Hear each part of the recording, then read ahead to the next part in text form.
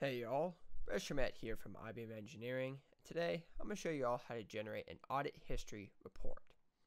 After logging in to the project dashboard, go up to the top left hand corner and click on the Reports tab. From the screen that appears here, click on Generate a Report, then select Audit History from the list of available reports. Once you click that, click on Next at the bottom here, and now you need to add what artifacts that you actually want the report to be ran on.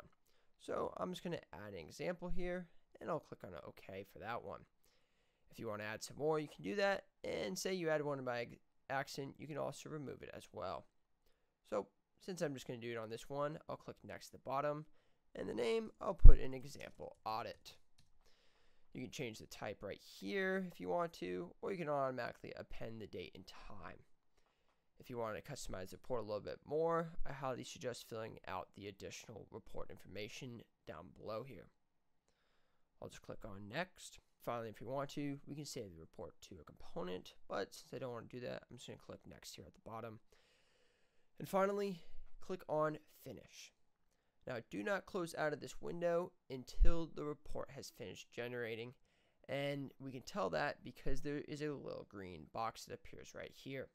Once that appears, click Close, and the reports will be available in your Downloads folder or wherever you have your browser download to. I'll also open up the report here real quick so that way you all can check it out. Thank you all for watching.